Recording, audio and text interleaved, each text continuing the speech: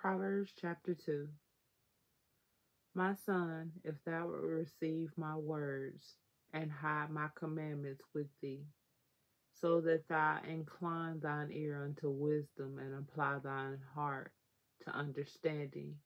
Yea, if thou criest after knowledge, and liftest up thy voice for understanding, if thou seekest her as silver, and searchest for her as for hid treasures, then shalt thou understand the fear of the Lord, and find knowledge of God.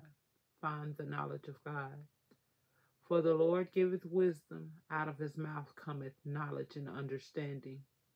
He layeth up sound wisdom for the righteous. He is a buckler to them that walk uprightly.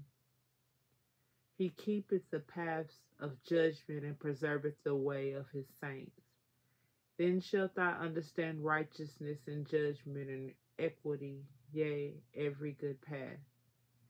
When wisdom entereth into thine heart, and knowledge is pleasant unto thy soul. Discretion shall preserve thee, understanding shall keep thee, to deliver thee from the way of the evil man, from the man that speaketh forward things, who live the paths of uprightness, to walk in the way of darkness, who leave the paths of uprightness, to walk in the way of darkness, who rejoice to do evil, and delight in the forwardness of the wicked, whose ways are crooked, and they forward in their paths, to deliver thee from the strange woman, even from the stranger which flattereth with her words, which forsake the God of her youth, and forgetteth the covenant of her God. For her house inclineth unto death, and her path unto the dead.